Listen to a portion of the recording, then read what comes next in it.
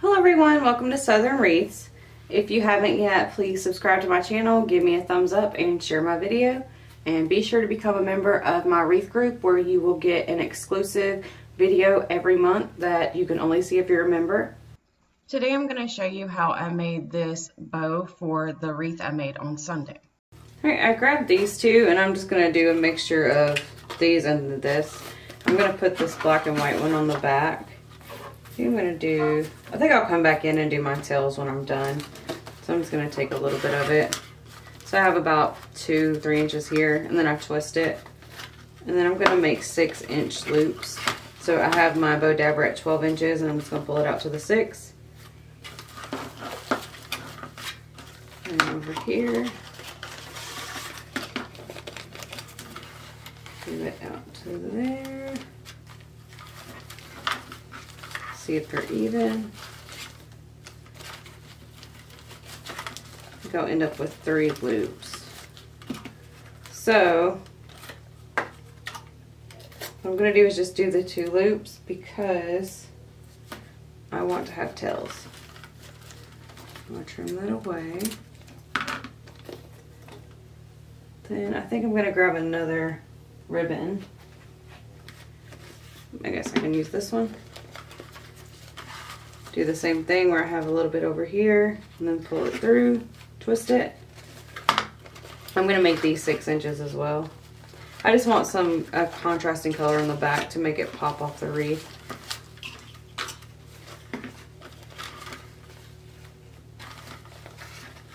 Alright, so I have 4 loops of black and white. Now I'm going to do the green. This time the loops are going to be slightly smaller. So I'm going to come down to about 5.5. And I'm just using my existing loops to help me measure. If you wanted to be exact, you could pull it off of there and measure it.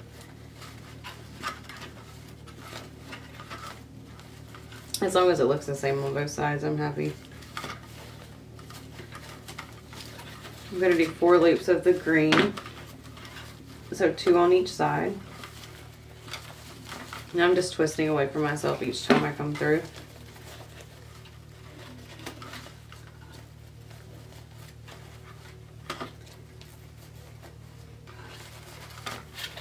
Right. And I think I'll do the purple. So the purple I have to do by hand, and I'm only going to do 1 loop of each. The reason I'm going to do it by hand is because it's facing a certain way.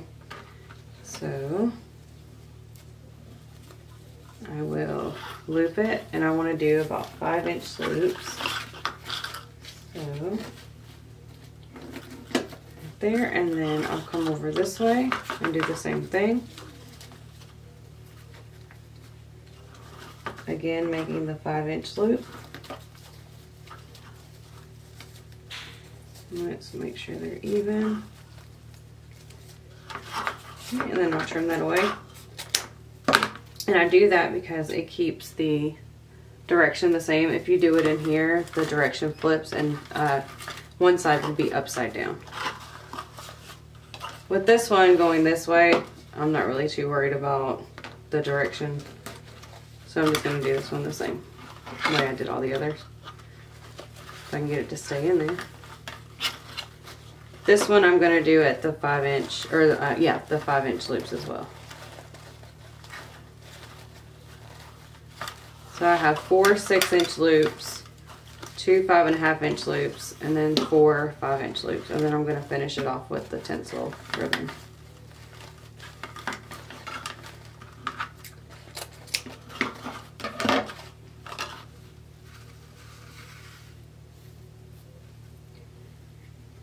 So I'm going to make these about 4 inches. So I'm going to do it twice. So what I'm going to do is, I'm using my mat, so I'll put it at 4 and go to 8 and then just wrap it around. Then I'll measure it out to make sure I have 8. So I can get it to work right. but I definitely want that overlap. And then I'll do that again. So I'll just go over and over. And then I'll trim that off. Pink it and add it in. So I'm just gonna use a random pipe cleaner. It doesn't really matter what color. I'm gonna grab everything and pull it off. And you can see it all stays together. You could put the pipe cleaner on the bottom as well, but I like to add it from the top so I can add my tails to the back. And so I have the pipe cleaner to add it to the wreath. All right, I'm gonna tighten it.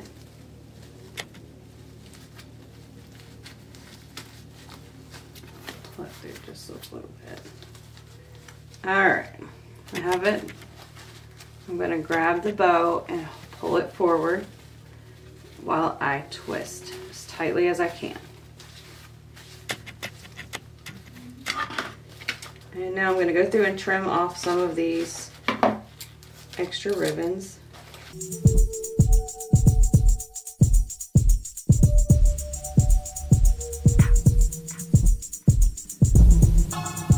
Alright, I think I got most of them. Now I'm going to set this down and I'm going to start at the back and make my way up. Oops, this one. So I'm going to pull these on either side. Do the same back here, doing opposites. So it goes stripe, harlequin, stripe. Then I'll do the green in between those.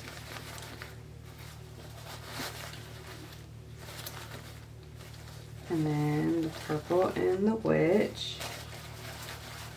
Again, doing opposites. And you want to start fluffing it up once you get it pulled out.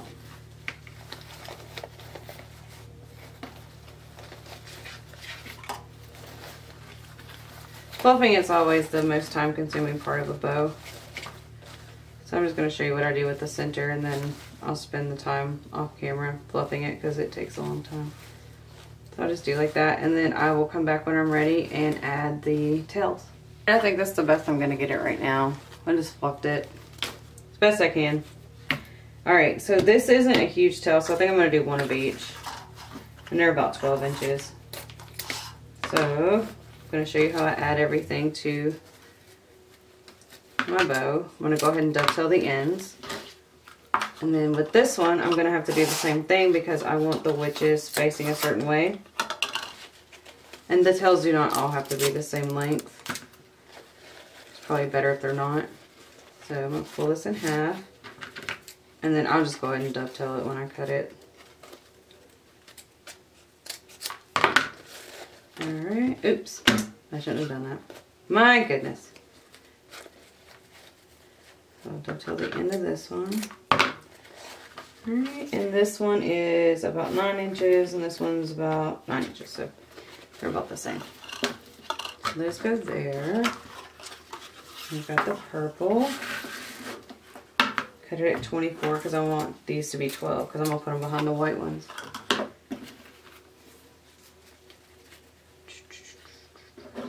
Just pull them out evenly.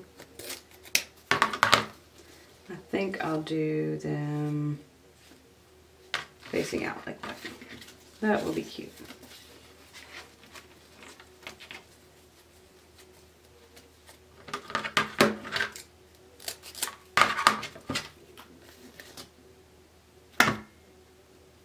Thought I had opposites. My goodness.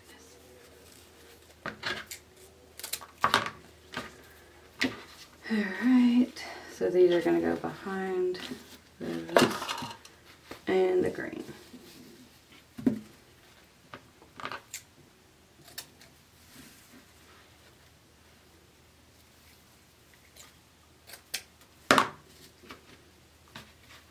These are at about 14 inches.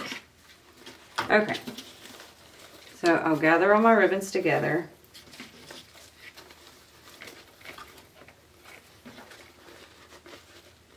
Try to get them even-ish.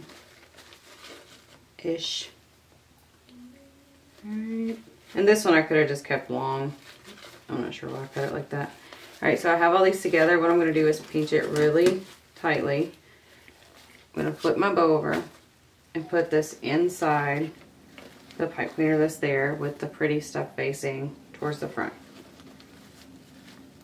And then I'm going to twist it super tight. Like tight. You don't want it to move at all. And now I'll fluff my tails. Again, starting in the back.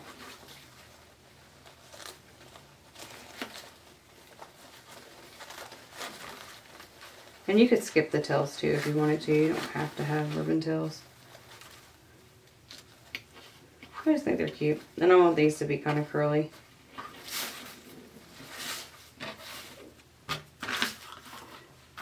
Alright, now let's add it to the wreath.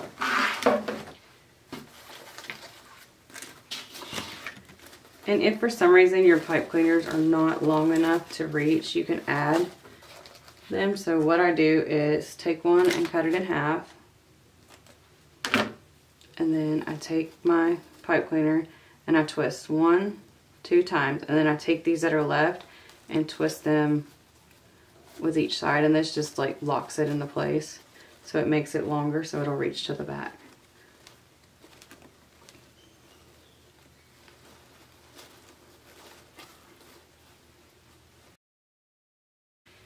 Hey, I'm going to jump on here and show y'all how I roll my pipe cleaners down. I had someone ask me to zoom in a little bit and show you. So I'm going to do my best to zoom in and show you. So I just take my glue stick and then I have a pipe cleaner.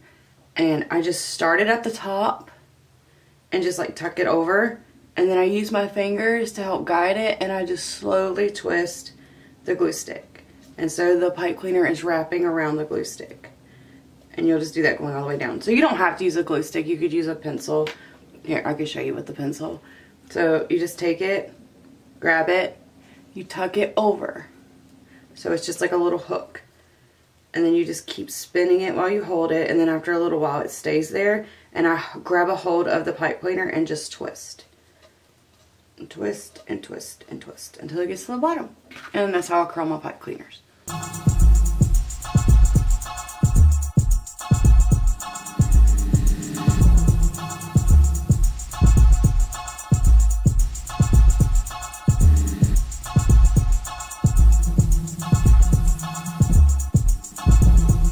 If y'all have any questions, please leave them in the comments below, or you can email me at craftingwithlee@yahoo.com. Thank you so much for watching, and if y'all learned anything today or like my video, please like, share, subscribe, and be sure to become a member of my wreath group. I will leave the link in the description below. Thank you.